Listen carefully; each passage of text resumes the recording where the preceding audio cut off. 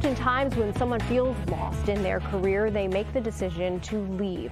One local woman can relate to that with part of her story, but she decided to make a difference for people battling tough times at work.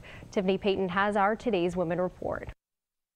In a world where healthy living has become a priority, Shannon Lutfring is just that. I wanted to go into something service related, so I chose nursing. Starting her career as a registered nurse, Shannon felt the need to make a bigger impact.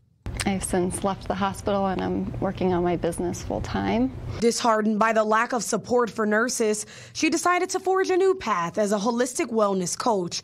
Her goal, to empower people to take charge of their health and well-being. That connected feeling to both themselves and one another in like a safe space with a trusted professional, and to know that it can be created like anywhere you go. One of the key aspects of Shannon's approach is her commitment to accessibility. So it's face-to-face over the video chat, so I do feel like that's helpful, especially for me to feel like I'm really connecting with the person. She offers a one-time free call for those interested in her services. My calls are typically 60 minutes. Shannon's coaching is conducted over the phone and remote, making it convenient for her clients to access her expertise from anywhere around the world. Really dive into behavioral changes that someone wants to create.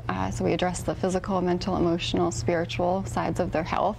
It's not a one-size-fits-all, so we really, I really individualize it for the person and their needs. She actively engages with her community by holding intentional planning classes. Caring for the community was instilled in me. I had 2 workshops. I created a planner for the 2024, and an intention is different than a goal. You set an intention by focusing in on like your heart space and what feelings you want to create, and aligning your thoughts with those feelings and then taking action towards a goal. Shannon tells me that she hopes to transform lives through her holistic approach to wellness.